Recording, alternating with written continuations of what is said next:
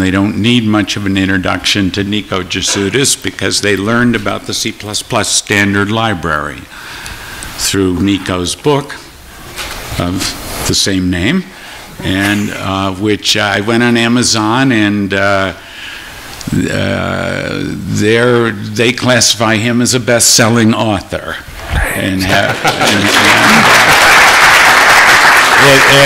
that also enlightened me to, Nico has written other books too. They may perhaps have not been the sort of blockbusters, but that's one of the ways he makes his living, is writing books about C++.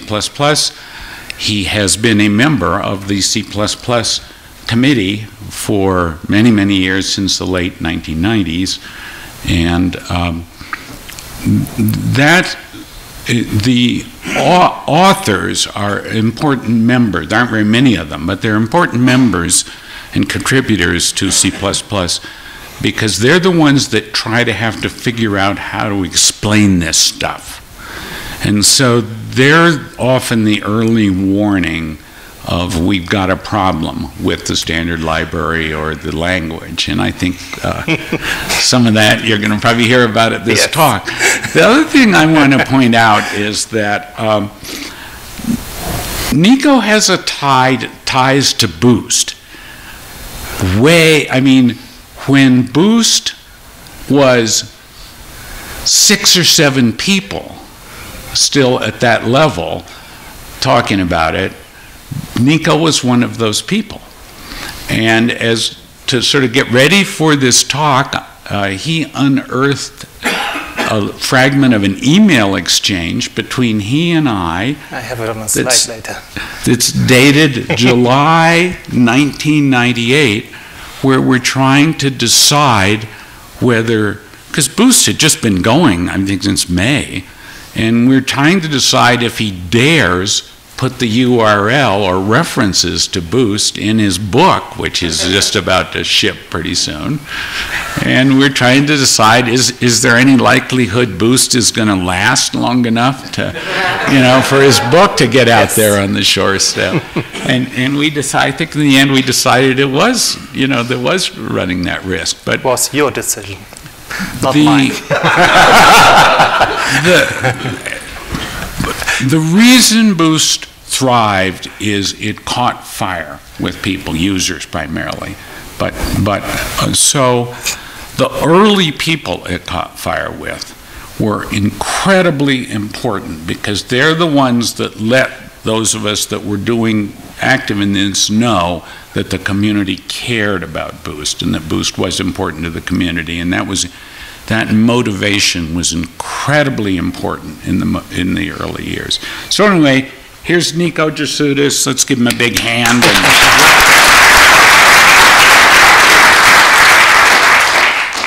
Thanks. Thanks a lot, Beam, and you have stolen the first slide, half of it. But maybe I replace it by another story. My first meeting with C++ standardization was in 1997 in London. When I entered the lobby, I didn't know anybody. But I saw there's a crowd of people, and they were chatting around. And suddenly there came somebody out of the elevator. It was Beeman afterwards. And a little bit later, there came a nice woman out of this elevator. And she came there, looked at the group, went to Beeman, gave him a big, big kiss, and said to him, "Now you have to tell me your name." It was Beeman's wife, I found out.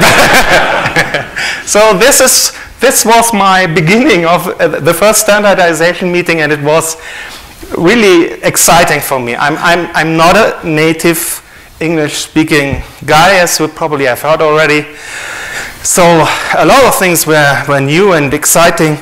And to tell you some truth, I was about to think about writing a book about the standard library, but there was already a book out, which I wrote in German. So before I wrote the English book, I wrote this book in Germany discussing the C++ standard library before the first standard was published.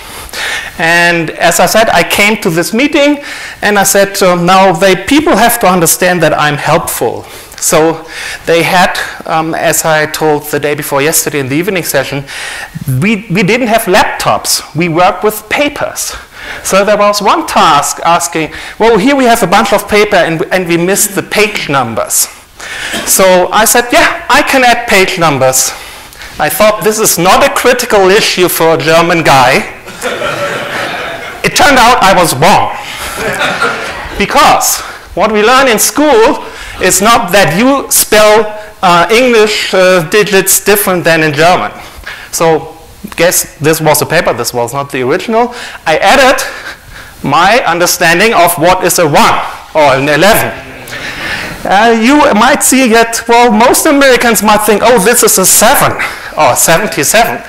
And it turned out that during the meeting, when it happened once that somebody said, oh, please look at page 11. And they said, oh, this is crapped. These page numbers are crapped. So that was my first lesson. So that's, for example, 17 in Germany. And by the way, that might be the moment, if you just see this on the desk, where Bjarne Stursup came around and saw my book with some bunch of paper above it, and he only read Die C++.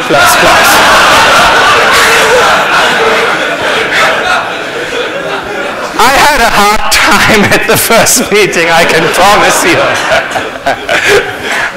So yeah, so that was the beginning, and as Beeman already said, or as I always said, English is not my native language.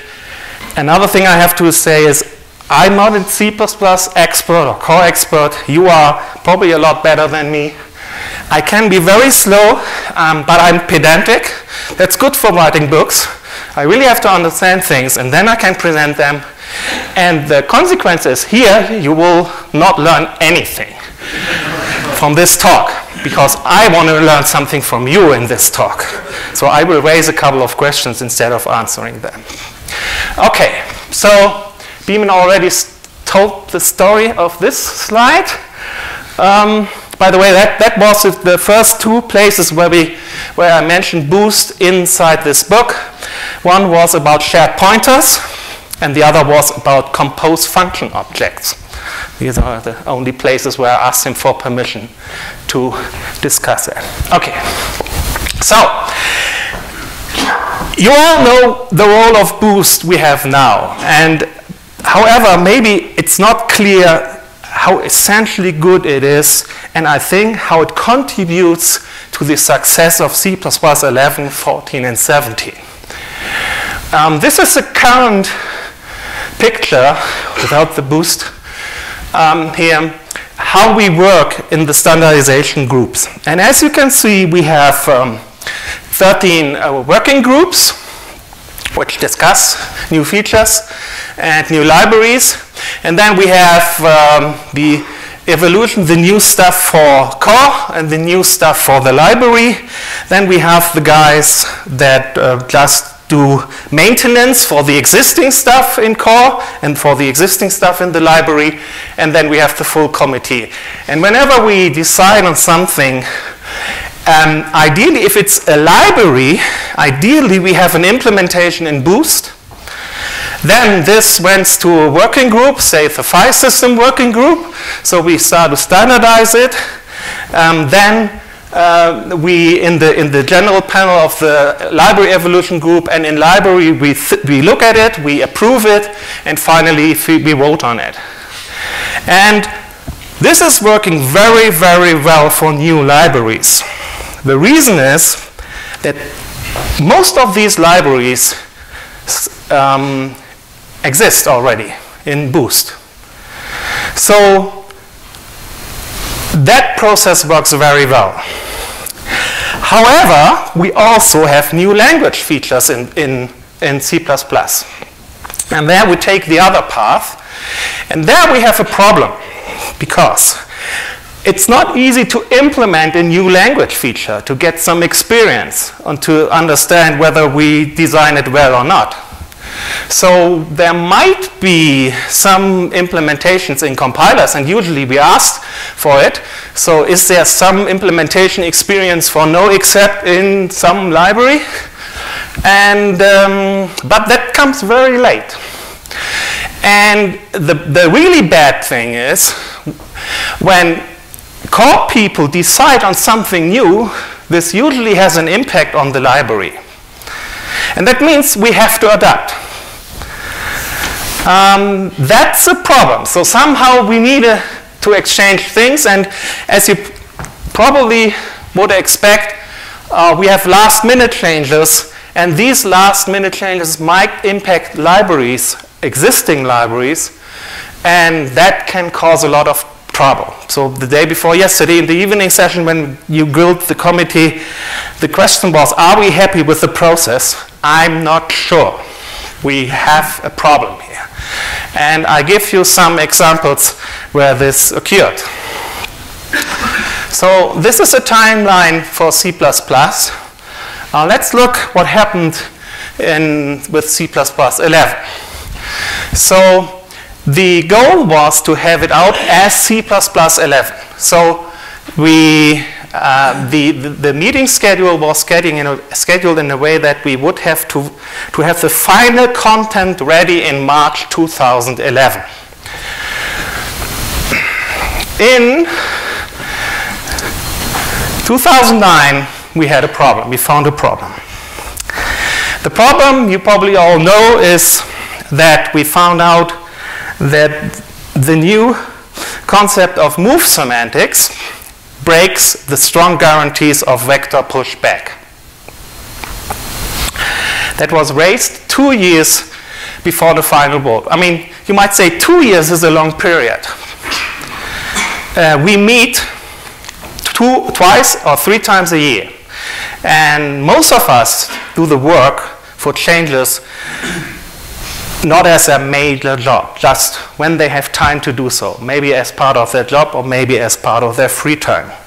So that means we have found a significant problem, and we have 3 or 4 more meetings time to fix this problem. So at first we had to discuss this problem in detail and to find out how should we deal with it in general, especially in the language. So as a result, 1 year later, we voted on adding the new keyword no except as a consequence of dealing better with move semantics and exception guarantees. That means we have 1 year left to deal with no except in the library, in the existing library. And by the way, this was just the approval to have the new keyword. The next meeting in August, there was still on the agenda final clarifications on no except. That means we more or less have at most 2 meetings left to understand what this means for the library and then make the appropriate changes. My battery is low. So we had a problem. We started in a big chaos to add no except here and there, and that could be fine. We had a couple of proposals. We did the best we could. And we came to a moment where we said, that doesn't work that way. We need at least to have some idea, some guidelines, how to deal with no except in the library. So how to apply this new language feature. There's one of those guys who made the go and rescued C++ 11, John. Thank you very much. Because John and Alistair, they worked on it and they started to provide a policy or guideline how to apply no except. They first wrote a paper, we need that policy, and then they wrote a paper, this is the policy. And the policy was raised in the March meeting in 2011. That's a meeting where we vote on the standard, just to find that out. Yes? So in that meeting, we had the guideline, and then we apply the guideline, and then we vote on the standard, and then that's it. That's a cool new C++ 11 standard.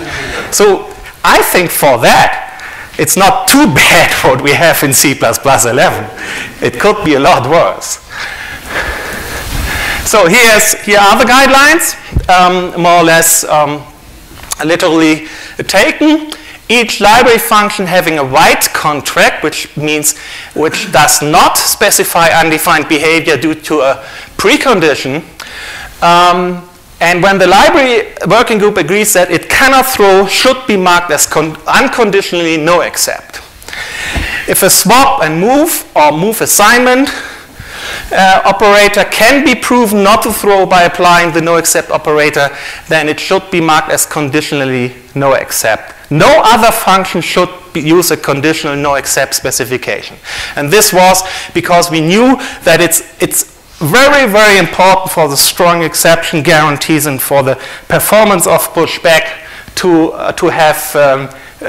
do the best we can to say when move operations do not throw. We can skip the other stuff. Yesterday I promised to answer the question, why don't we have a guideline saying no move operation should throw? So why don't we specify, can it be that we have any useful beast in the standard where it's okay to throw an exception under some circumstances in move? And the answer is, as always, allocators. If we implement move for a vector or for a string, and we change the allocators, this is not possible. So we have to throw in that situation. Sean gave yesterday a talk that the whole approach for allocators might be broken, and this is maybe one consequence of it. So that was the design policy, and we followed this policy mostly. A very typical example is basic string. Basic string, move constructor, and move assignment now are marked as no except. Great. Well, you might have seen that we have a library issue. The library issue 2319 is a proposal for C++ 17 to remove this no except requirements for the move constructor. We voted on that in Seattle, I think. It was pretty close whether we adopt that or not, and whether we adopt that for C++ 14 or not. The reason to be able to remove no except was that one compiler wanted to be standard conforming, although they might throw in move operations just as a debug feature.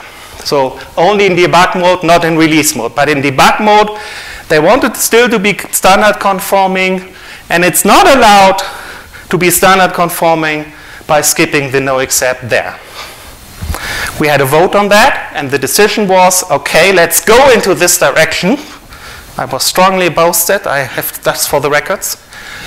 And it's now, this issue is ready for C++ 17. And I said, well, let's move it to 70, because what I really don't want to have is that here we have no except. That here, there's nothing. It's okay to have something saying here should be a no except, and under some circumstances, this no except can be skipped. And I started to make a proposal, or to do a request on the library reflector to make a proposal how we mark something as this should be no except, but it does not have to be no except. So that raised a long discussion, and as a result, a couple of things happened. First of all, it turned out that vector move operations have no except specification. We don't have them in the standard. That means that if a vector contains vectors, we have a problem, or we have bad performance. Howard Hinard wrote a little test program. Look at this test program. We have an object, and here we have, with a macro expansion, a no except, so we can turn it off or turn it into a lowercase no except. And here on the right side, you see, let's create a vector of, what is this, 1 million elements of this piece, of this class with strings inside. And let's then add one element. And measure the time. It's not exactly that, I slightly modified it, but the essence is exactly this program. So that was the result. It turned out with Clang, C++, with O3 optimization, the no except version was 10 times faster than without the no except. It's not 10%, it's 10 times faster. Or to give you some more numbers, without no except, on the Clang compiler, we had something like 230 milliseconds, and with no except, we had 20 milliseconds. I ran the same test again today, this morning, with G++49 on a different machine. It's not a proof that G++ is 10 times faster than Clang. So I had these measurements. I couldn't get any useful number for the no except version. But when I raised to 10 million objects, I again got something like this factor of 10. And then I tried 100 million objects, and I got a quarter. Okay. And it's, by the way, I put a try-catch block here. It was not a standard exception. There's something broken inside then. Okay. So these are huge, huge numbers. And that changed a lot in the discussion of the library team. And now we agree all, I think, that we will change this recommendation to remove no except from string move operations, and we will add no except to vector move operations for C++ 17. Which, however, raises the question, how do we deal with the other containers? So how do we deal with stack, list, associative containers, unordered containers? We don't agree on that now, according to the discussions we have. So it might be that we still want to have something like, can we specify in the standard something like, this should be no except, but you're not required to. And then still we have the issue, how do we formulate that in the standard? It's a formulation question for the standard, not for source code. So I asked for some proposals. How could we do that? We can maybe write the no except specification in italics, which is bad because then it's a font issue. We can just uncomment it in the standard, or make no except attribute. Some form was discussed of no except depending on the ndebug, which also has its problem. I'll come to that in a moment. No except probably.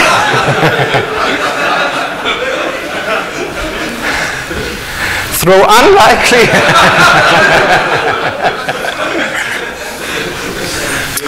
And Gabi is not here, huh? So I can tell you the last proposal came by Gabi. heavens.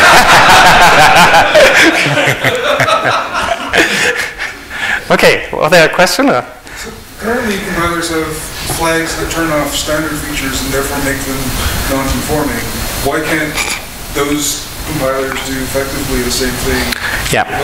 The question is, we already have features that make compilers non-standard conforming. Why don't we deal with that? This was discussed in the reflector. And we have strong opinions in both directions. So one opinion was that in the compilers, a lot of people use debug mode and as a default mode, at least during development, but even sometimes when the system runs. So in this case, it's important for them to be still standard conforming. But that's a valid argument. So some of us raised the issue in the committee that certain compiler vendors' debug modes were already non-conforming. So what the heck was the issue here? Yeah. Exactly. I don't repeat it for the record. It's okay. So because I have not enough time. So it's not over yet.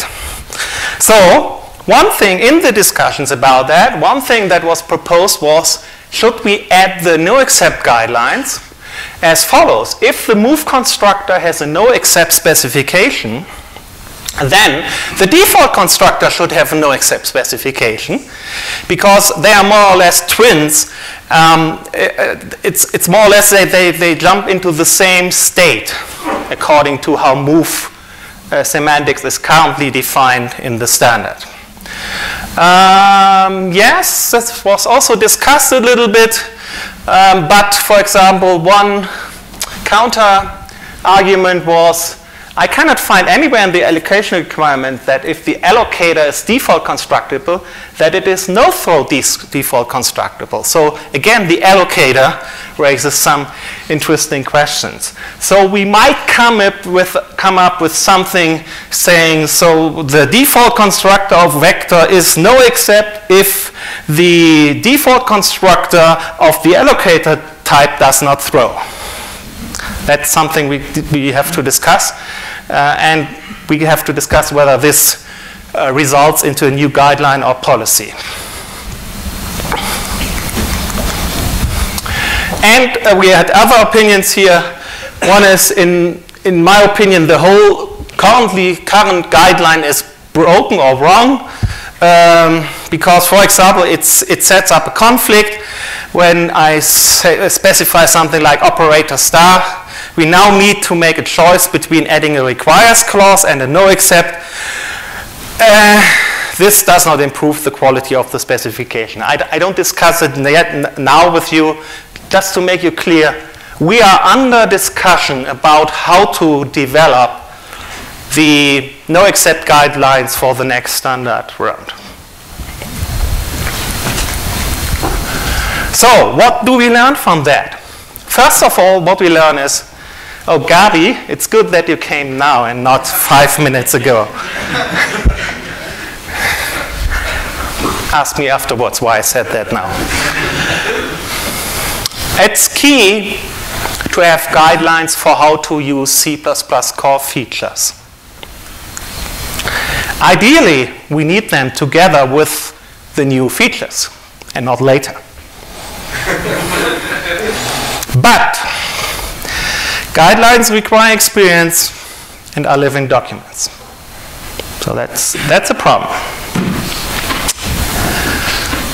So let's look in some other areas where I think guidelines could help.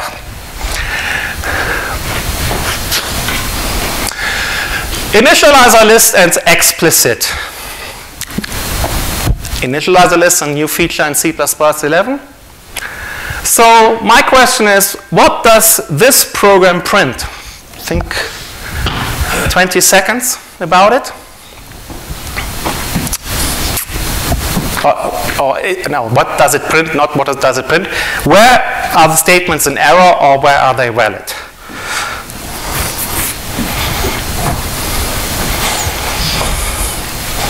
Okay, the first two guys is clear.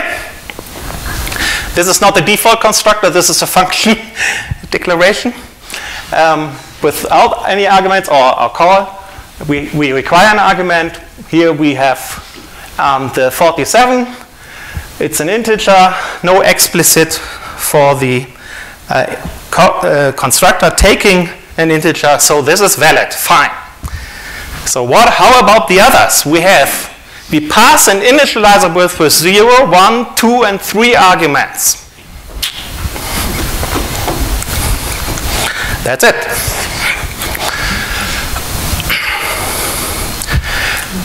The initializer list is explicit, so there is no implicit conversion from an initializer list to P, what is required in foo.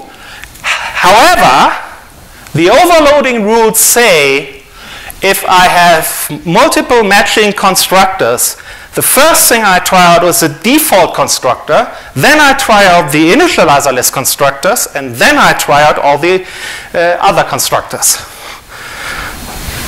So therefore, without any argument, it's okay. And that, by the way, has also an effect on declarations.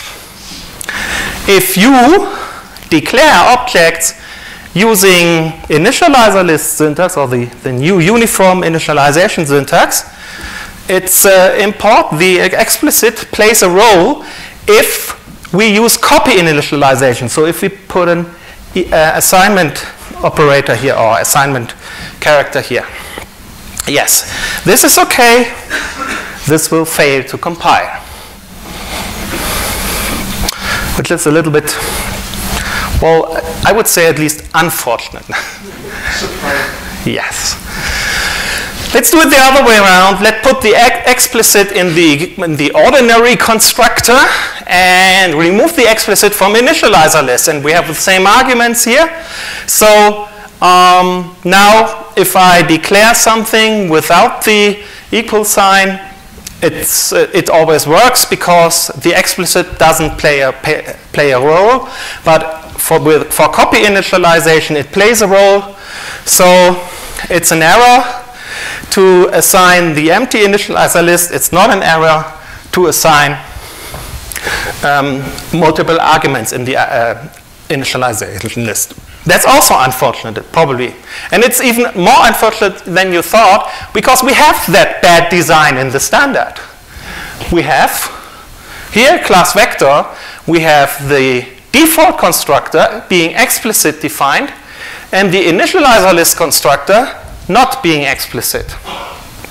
And that has the interesting effect, which Marshall and Jonathan told me. If you write a template, a variadic template, and you pass the arguments for initializing the vector with the equal sign, it will compile for 1, 2, 3 arguments, but it will not compile for 0 arguments. Is there something? Yeah, so 2 slides back where you had the error with the explicit initializer list clause.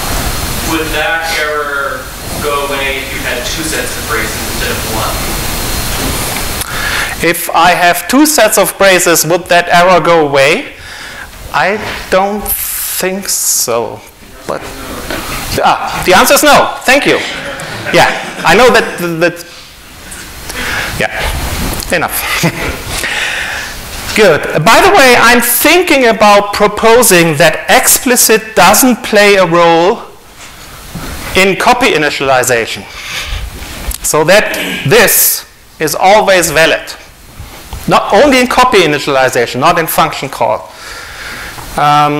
Who would like to have that proposed? Who would not like to have that proposed? I skipped that. Okay. Other thing to do. Okay. Yeah, so we have library issue 2193, where we fixed that for C++ 14. Last minute change, was it? If the old one had to be explicit, because otherwise you could implicitly convert an allocator to a vector. not with that. Yeah, exactly. So the reason it was explicit was because of the allocator, and we don't want it to have an implicit conversion of an allocator to a vector, which could be a nice feature to confuse people. So we split up these functions in two. And by the way, this is a problem we fixed in all containers. But we have more. I mean, it's an interesting question. Look here, the vector taking two input iterators is not explicit. So there's an implicit conversion from two iterators to a vector. Is that a good thing or not? I'm not sure about that. Marshall? I'm not 100% convinced that it's a great thing, but it's far less dangerous than the single argument implicit convergence. So yeah, you think your argument is it's always more danger if we have a single argument conversion, because there we don't need the curly braces for initialization. Yeah, good. Okay, so this is something we might also discuss. Do we need guidelines for how to deal with explicit? Well, I think we need guidelines for that. And a different question is what should be written in these guidelines. I'm pretty sure that one guideline should be the default constructor should never be explicit, and the initializer list constructor should never be explicit. And any other constructor should be explicit if the values don't fill directly the value of the object. So the passed arguments don't fill directly the value of the object. So if the parameters affect behavior instead of core content, then there's something we have to discuss. And then we can discuss, should this rule apply only to one argument or to multiple argument places? Yeah. And by the way, as a side discussion, we might think about, shouldn't we always declare the default constructor separated from all other constructors? That's also something we have to discuss. That might raise the number of this, constructors. Tuple has already 18 constructors. So there might be some bad consequences. And by the way, it's an interesting question. Which of these constructors should be explicit? And some nice counterexamples of strange behavior caused because some are explicit and some are not. That's for C++ puzzle books. Okay.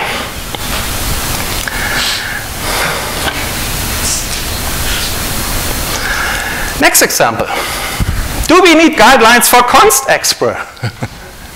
No? Well, we have them. We have them? We have at least one. One guideline is don't use them or what? No. So what is the guideline we have, Marshall? The guideline that we have is that that standard library implementations are required to put const expr exactly where it is in the standard and nowhere else. That's not a, well, he said we have a guideline saying that implementers should put const expr only where the standard requires that. If and only if the standard mentions that. That's, by the way, a different rule than for no except. Absolutely. So we have different rules whether there's freedom for compiler vendors to add no except and to add const expr. Yeah, so that's not a guideline. That's I would say that's the question: is it standard conforming or not? So the guideline we need is: so where do we put the const expr in the standard library? And there was recently a thread about that, a discussion in the library working group or in the library reflector. Let's look at something that was discussed there. Some proposal was const expr is not for optimization. So a proposal for a guideline was const expr is not for optimization. The compiler may can inline well already. Use constant when guaranteed static initializations is important. For example, the construction of global atomics really cannot be deferred to runtime. Use const expr when you anticipate using the results to define array sizes or appear within template non-type arguments. But that was the first proposal how to deal with const expr. And then additional arguments flew around. I think that making everything possible is borderline insane. It leads to unnecessary increased compile times, potential code bloat, and wishes to overload on const expr so that we can select different algorithms for compile time and runtime. Okay. By all means, be generous, but use const expr only when there is a potential need for guaranteed compile time evaluation. The response for that was, beneficial uses of const expr on non-trivial computations aren't always obvious from past experience. That says experience might not even help.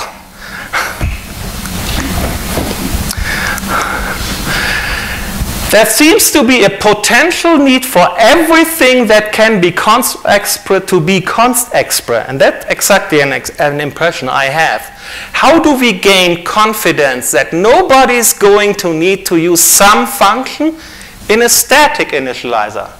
So this is raising the question, shouldn't we place const expr whenever we can and whenever it is allowed?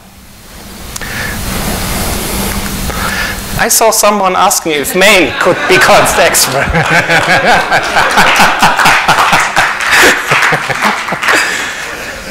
In the email here, there was I don't know whether he was serious about that.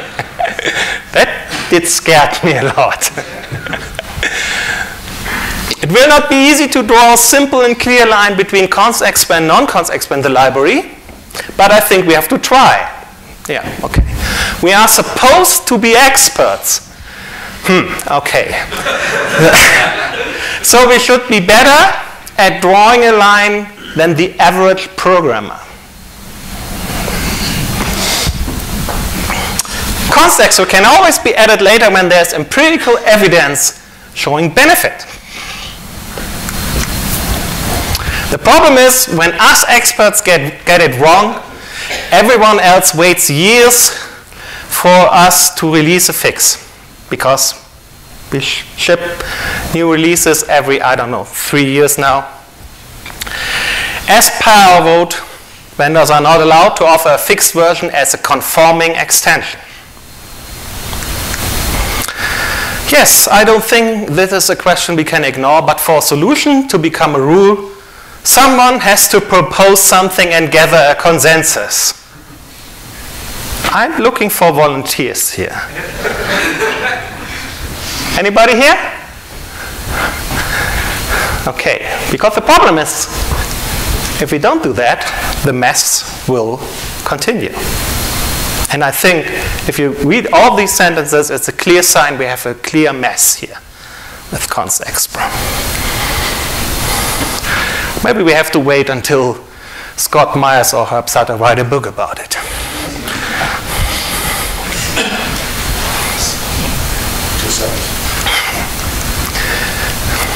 Another example. I start with a question. Which library function has changed with each and every C++ standard? So we have different versions in C++, 19.8, 03, 11, and 14. The constructors for standard vector? The constructors for standard, but that's multiple functions. Just one function.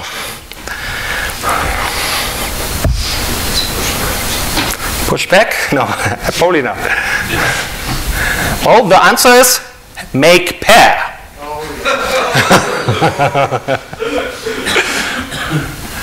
So we started in 98 with this approach. Make pair, taking the arguments as we all learned as constant references to avoid unnecessary copies. We knew that. That is how it has to be. Well, There was a problem, though. Because make pair, if you did pass the string literal, or an ordinary C array, the same problem, the resulting pair was a pair of int and an array of 3 characters, according to language rules. So, that caused interesting problems. For example, you couldn't compare the first element of a map with 42 and hi and another string. I tried that out. I just changed the current G++49 version and hacked make pair to add const reference again. And I got an error message with 238 rows for this line. Clang is probably a lot better, I know. Yeah, that was nasty.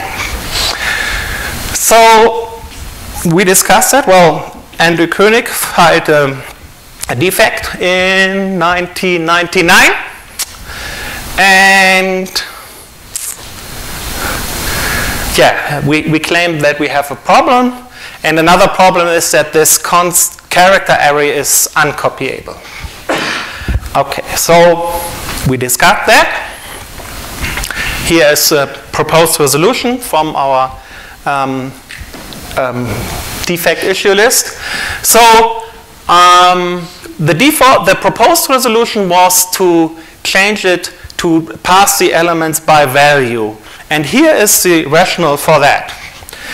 2 potential fixes were suggested by Matt Austin and Dietmar Kühl. One is overlaying with array arguments. The other is use of a reference traits class with a specialization for arrays. I'm pretty surprised that we didn't do one of the things. Andrew Koenig suggested to changing to pass by value. It appeared that this was a much smaller change to the standard than the other 2 suggestions, and any efficiency concerns were more than offset by the advantages of the solution. One of the few decisions we made in the standardization to make things slower but more convenient. Gabi. We make change based on the size of the diff, is that what you're saying? Pardon? It changes based on the size of the diff. Are the changes based on the size of the diff? I don't understand the question. The size of the change to the standard, I think. So you mean so to keep this change small, you mean? Yeah, probably. I'm sure that this was an argument because we wanted to change this for 03 and we want to be as stable as possible. That was definitely an argument those times. So with 03, we changed make pair to be by value because, just to make sure why is this change effective, because by rule, template arguments passed by value decay. That means they convert the arrays into pointers. For references, by rule, template arguments do not decay. Okay, so we solved the problem. Fine. Okay. Then we got C++ 11. Well, we want to support move semantics. For move semantic support, we need references.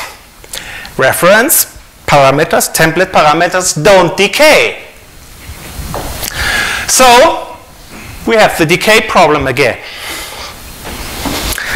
So we have now to make a real fix of the decay problem. And that's the result. That's a very, very simple function.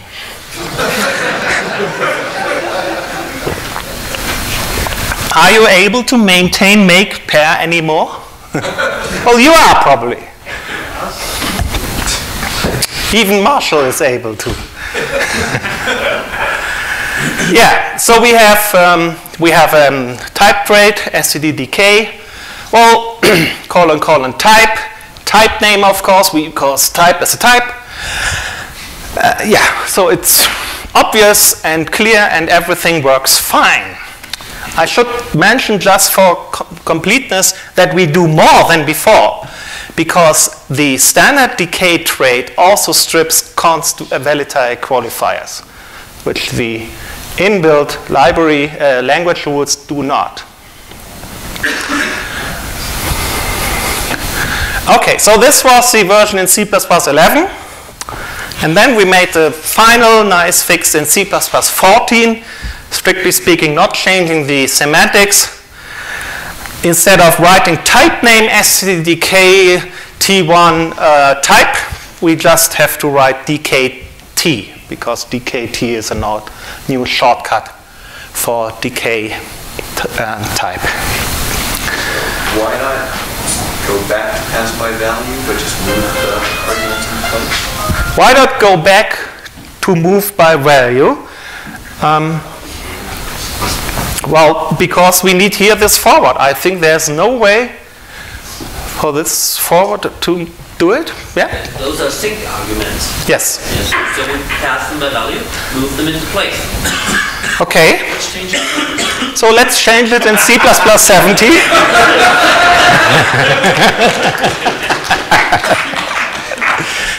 Yeah. I mean, that exactly raises my point, which was raised already yesterday by Tony, by Eric, excuse me, do we have guidelines, or shouldn't we need guidelines, how to declare template parameters now? Or parameters in general, but also template parameters. That was the question. Just to go back, why not to pass by value? Because we don't know whether T1 and T2 have constructors. That's one thing. You say one problem with by value is we don't know whether they have more constructors, more move constructors. Okay. Gabi? It looks like it is not that we don't know how to make guidelines. We just don't know how to make pairs. So the comment was, it looks like that we don't know how to make, what was the first thing? It's not that. So we only don't know how to make pairs. That's what you say. Okay. I don't think that changing it to take by value would work, because we don't actually know that T1 and T2 are value types. They could be references already. So the argument is the past arguments could already be references. So if you force move them, you've stolen them without value. So you still have a copy of them. Still have the decay. They were saying that they were going to move T1 and T2. But make pair relies on an argument action. People will never take reference arguments in the same way. If you want a reference, then you need still type, not specific pair. So for the records, interesting discussion in the audience.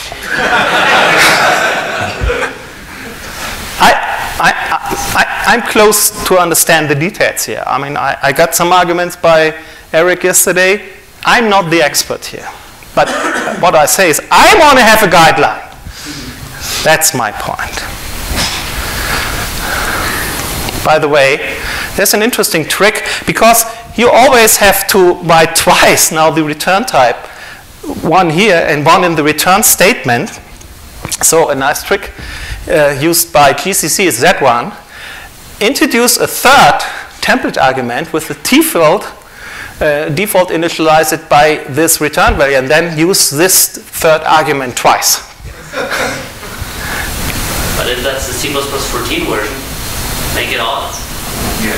If that's the C++... The C++ 14 version, make it auto, remove the return type. Okay, make it auto. Yeah, that's something we can do now. Yeah, so there are a couple of reasons now to change make pair for C++ 17. Okay, but actually this is not done in GCC because Jonathan, I asked Jonathan about it, and he only used this red trick internally because he said, if I do that, some clever programmers will find out that there's a third argument and will explicitly pass arguments to this third argument. Yeah. Sneaky little buggers are the programmers. Yeah. By the way, just a side note for those who are still using VI or Vim, to be able to program that, there's an auto command to find out the matching closing angel bracket for templates. So, yes, the problem is we need guidelines for how to pass template parameters, or in general for how to pass parameters. Maybe something like, if you know that this slide I prepared before I heard Eric's talk. Maybe or after discussing it in Seattle in a beer round, I should say. If you know that the object is always cheap to copy, then pass by value. If it might not be cheap to copy, you have to make a choice. If the expected type is likely to be an R value and is movable, then you call by value so that the caller passes temporaries or uses move. If it's not cheap to copy and not movable, then still take by value and let the caller use stdref. Otherwise, use const L value references and think about whether and where to decay. If you return something in the argument, use a non-const L value reference. And if you have to pass move semantics into other parts of the called function, declare a universal reference and forward, and think about whether and where to decay. This is probably not correct. I know that from what I heard here yesterday, for example. But this is a starting point for discussion. Eric yesterday, thanks for allowing me to show this slide. He had other recommendations now, similar but slightly different. And the most interesting different recommendation was if there's something, an input-output argument independent from whether it's a template or not, use a stateful algorithm object. I don't explain details now if you haven't been in the talk. So the whole point I have, if I need guidelines. The bad news is I might have the task to provide these guidelines. Well, not me, but my co-author, because as you probably know, I'm also one of the authors for C++ templates, and we are about to preparing a new edition, and probably in a new edition we have to answer this question. So we have to discuss it. But that might come too late for useful changes in the standard library.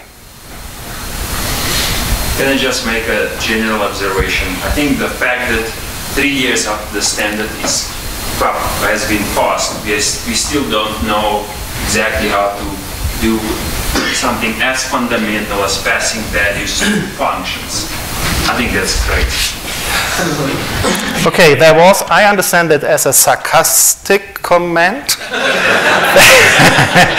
that after 3 years of having this standard out, we still don't know how to deal with it, that this is great. That's a fundamental thing.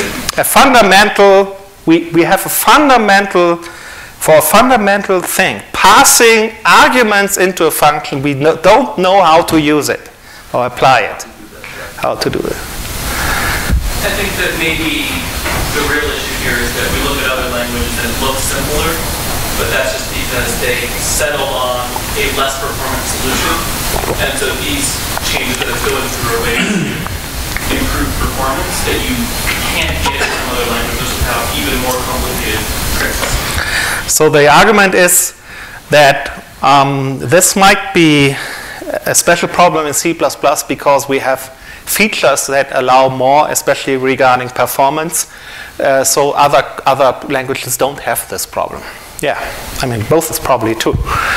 So we have to work on that. That's the point. I don't see that anybody's working on that, by the way. That's a problem.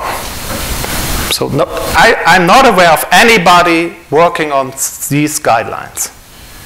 Tell me if I'm wrong. Is Scott Myers not generating his next creation, which I would expect would address it? Yeah, so maybe Scott Myers in his next book, as you said, is addressing this. Maybe Herb in a blog, I don't know. Eric in a talk. Yeah, but then we still then need consensus. And then if we have the consensus, then we can make pair again.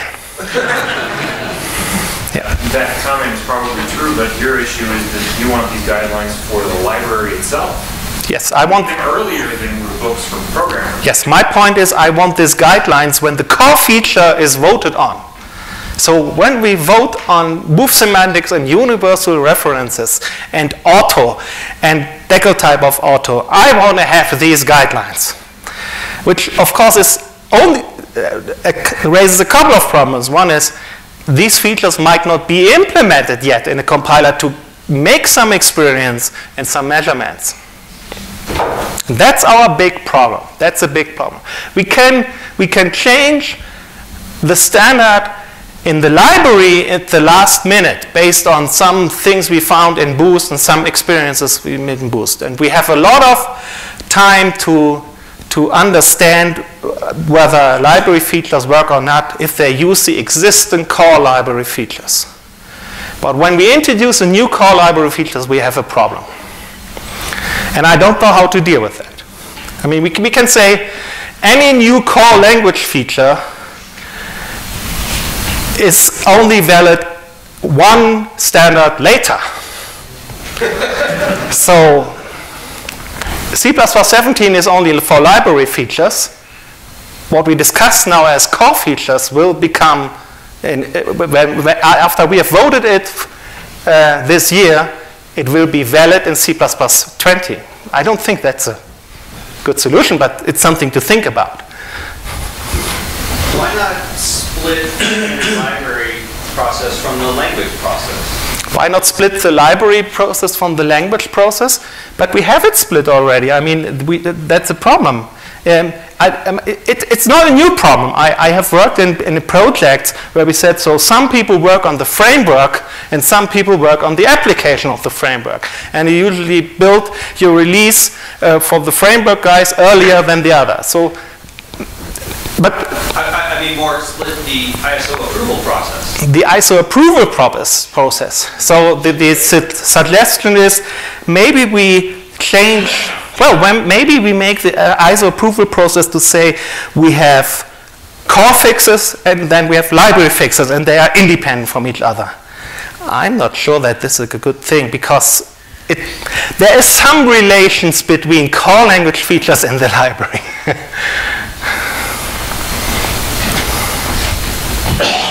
Okay, I don't have a solution. I just want to make people aware of the problem we have.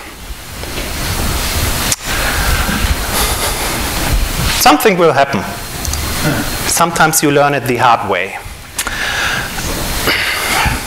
So, my message here for this group is it's key to have guidelines for how to use C++ core features or significant C++ core features. Ideally, before we have to adopt them in the library, which is way before Scott or Herb write books or blogs about that. Michael. So, I think the problem goes further than just lack of intention at the design level. Sometimes these guidelines cannot emerge until you have seen the whole thing. Many of the problems we've observed is an interaction, say, with move semantics with no exempt. When we put that in context, we add that with another one, with auto, with templatized default arguments. Now, some of those might not even have been invented.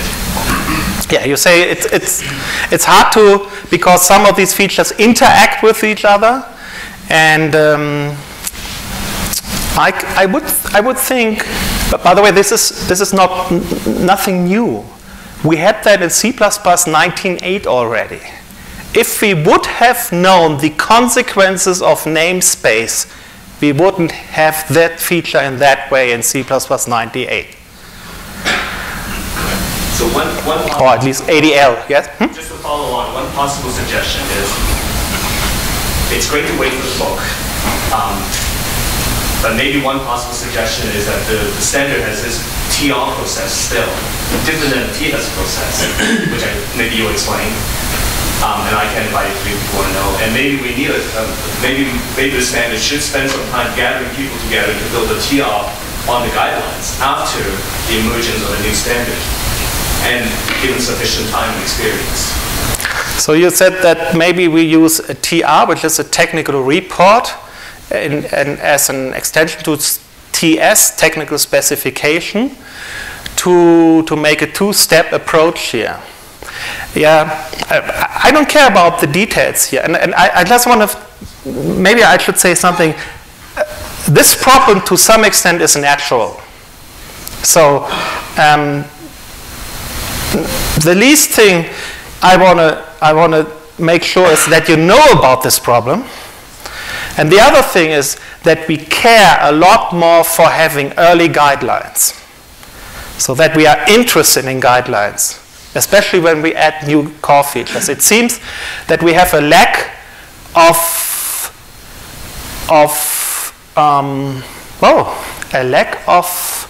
a view in the standardization group how to use features. We are keen on new features, but we have a lack of reflecting on what is the effect, what could be the effect, what is the outcome.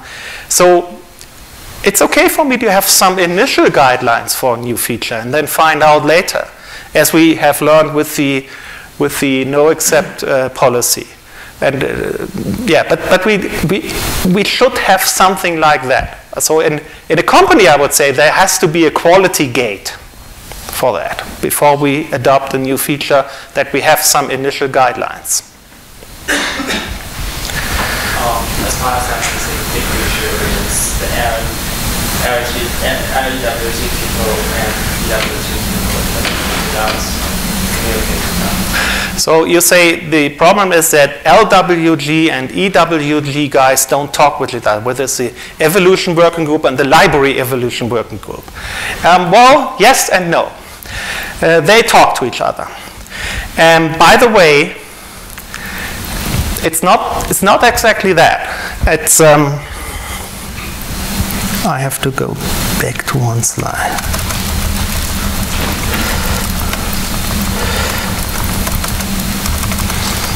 Hello, there.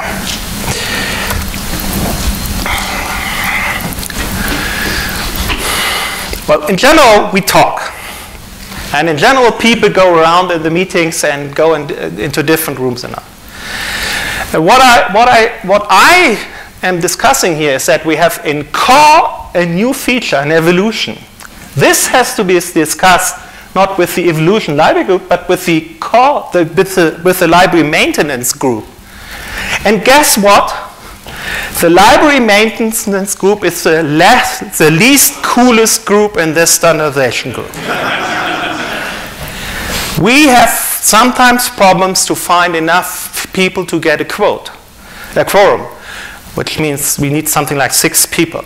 So, and we know all each other. So Marshall is there, Stefan, Jonathan Sobok from the compiler vendor is one guy. I am there, and Alistair Meredith and 2 or 3 others. That's it. Because the cool and fun stuff is done in the other groups. New features, great. But how to apply these features, that's part of this group. And this group has a tremendous problem now, because again and again there are new proposals and we all have to review them, and we only review it. So does this fit into the general schema of how the library is designed? We have no time to discuss any guidelines that follow from that. Other than what I said, what happens is that we find out that we are going into a mess. We avoided that mess with no accept. We have a little bit of a mess with explicit, which we will clean up now. And we have a complete mess with const exp. I'm fascinated by our process. In a company, we have spec, design, implement, we test, we document, and then we release. It's a standard, specify, document, release. So then we start implementing and testing, right? No, that's not. The question is, is there one problem that we do testing after we release in the standardization? That's not strictly true. I mean, we release, but we release locally for this feature, so we don't have the common view about everything. So is this library feature implemented? That's a common question. Yes, it is. And there are also some core experiences. So you have something in mind with const exp. Yeah, I can check that min and max now with const exp have that and that effect. But as Michael pointed out, we don't have something like an overall test suite in an abstraction layer of how deal with features with each other. We have a lot of test suites, is broken or not. But what does this core feature mean in general for how to use C++ in libraries and for the application programmer? That's a problem, yeah. We release the standard and then the compiler is implementing. So maybe it would be better to make this will be what we want to do, then we get to implement it in the compiler, then the experts of the library teams test it and try it and see if it works, and then we got sufficient standard after. So we have to be one standard after, but at least it's tested. So your proposing shouldn't be when we develop a new core feature, then implement it, then find the effects, and after that we standardize it and we put it into an official standard. I mean, no doubt that's a better approach. The question is whether it's practical. Marshall. Yeah, is this on? Yeah. I just wanted to remind everybody that the output, the result of the standards committee is a specification. It's not a compiler, it's not a standard library implementation, it's a specification. And then people go off and they implement this specification.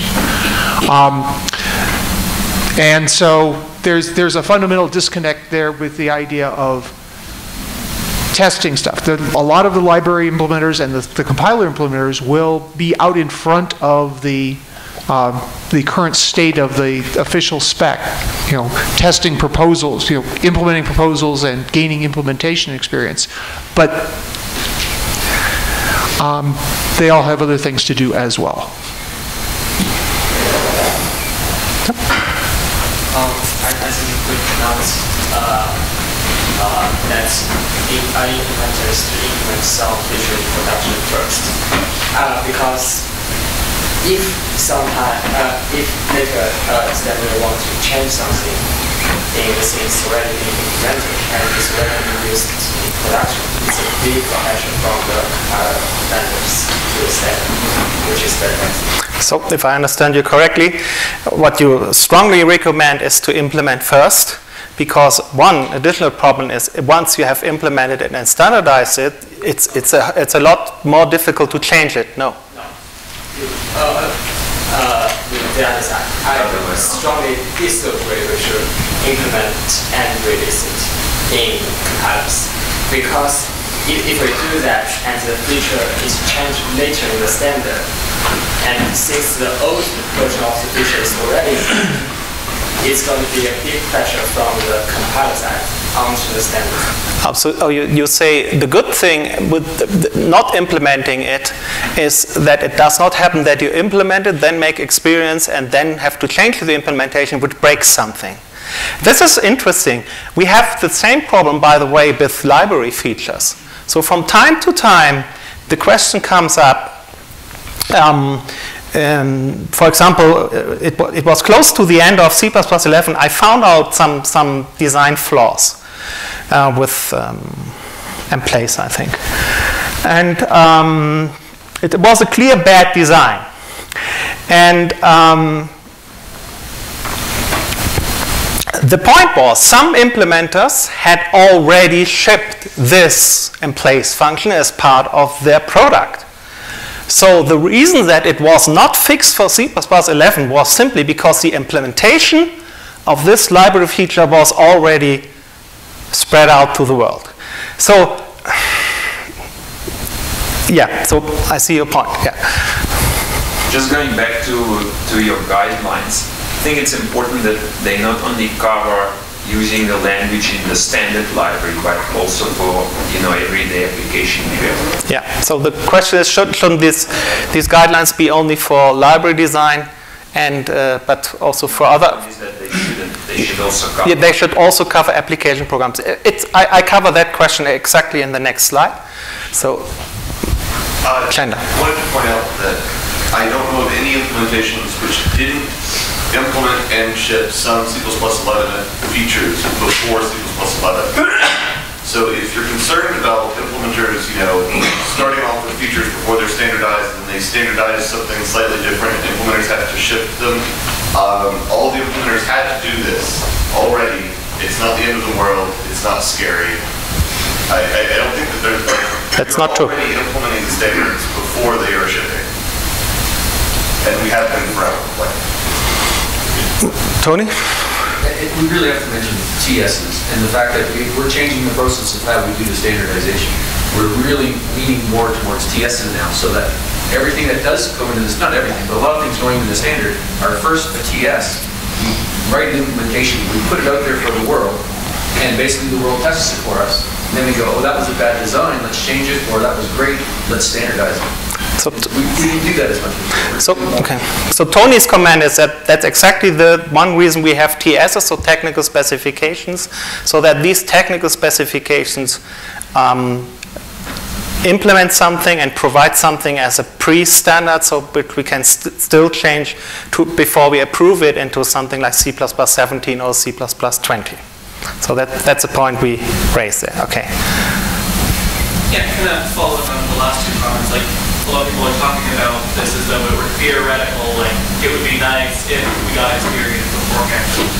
Like, I've been using C++ 14 in Clang 3.4 and GCC 4.9 for a few months now, and I know a lot of other people have here as well. So, like, we do have experience with this standard before it's coming. So you say we have experience before it's out because we are in the good situation that, especially for C++ 14, well, almost all features were available for a broader audience and community. Yep. But still we have, we still have some questions. I mean, all features are there to discuss. Shouldn't make pair be declared differently? Huh? So why don't we know the answer to that? I know why. Okay. To wrap up, we need guidelines. I mean, that's obvious.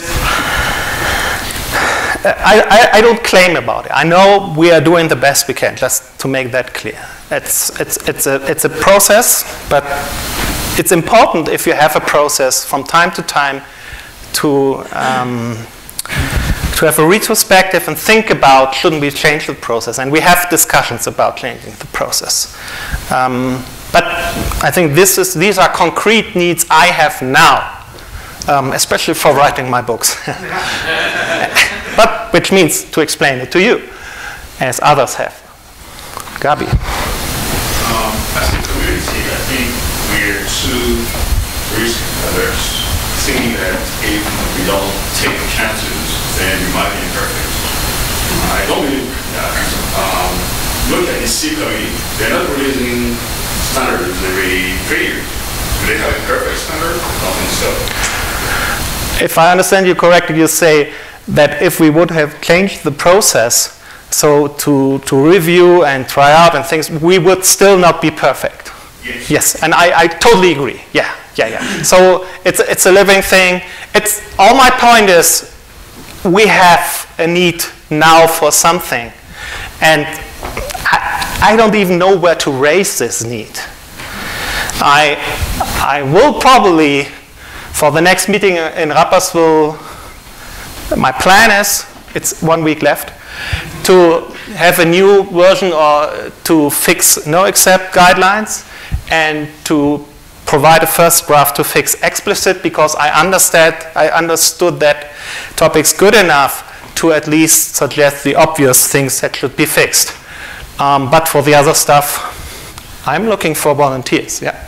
Well, just to kind of, in some historical perspective, did we have the same problem with exceptions and giving safe exceptions when the earlier version of the standard came out? It took a couple of years to realize that. Did we have the same problems with exceptions, or did we have the same problems in the past? Yeah, I mean, there's a reason why we have no except now. It's not only because of move semantics, it's also because exception was broken. Actually, I remember the last meeting before we finalized C++ 19.8. We had a big, but we had two big discussions. One was auto-point, and the other was could exceptions do exception, or does the exception handling specifications we have, do they cause runtime penalties in the case when we don't throw an exception? So is there a penalty we pay? And the assumption was that we are able to implement this technique so that there is no runtime overhead in the good case, which turned out to be wrong. And same, by the way, for auto-pointer. Can we deal with move semantics in auto-pointer? There was an interesting paper, Beeman, you will remember. That was really the last decision, I think, to say that. So I think some compiler guys created some rules where, yes, this should work, this could work. And it turned out it didn't work. Yes, so we have made this mistake already. As I mentioned, namespace already. Yeah, it's not a new problem. And we still can live with it. So I'm not asking for perfectionism. Yeah, we still have a good standard. We are still making a lot of progress. I just want to move the focus a little bit on something where I think we need more focus on. So you've raised, so who are the guys who need these guidelines? And yeah, in fact, the discussion is, don't we need different guidelines? So one thing is for library implementers, or for the standard library implementers. And by the way, I mentioned it the day before yesterday, we have the interesting effect that we have two kinds of libraries now. We have the foundation libraries and the libraries on top of them. Foundation libraries to bring more or less the core data type, something that you might consider as fundamental data type in a broader sense. So like vector, string, maybe thread or something like that. So and then on top we might have new implementers, maybe not in the standard yet, but this is changing, I think. But especially outside the standard for people who write libraries or frameworks and using these foundation classes. And then we have those programmers who implement classes and utilities just because it's for their business application. And then we have the ordinary application programmer. Maybe the upper two groups are the same, I don't know. So the interesting question is here, and that's correct, do we have the same guidelines or different guidelines for these different groups? And the other question is, which group has to know and understand which detail? So what I presented here as problem and features and discussions we had, do I have to present these discussions in a tutorial for ordinary C++ programmers or not? Or is it just for an advanced tutorial for those who really want to understand the details? And that's the reason why this talk is called Beware of C++.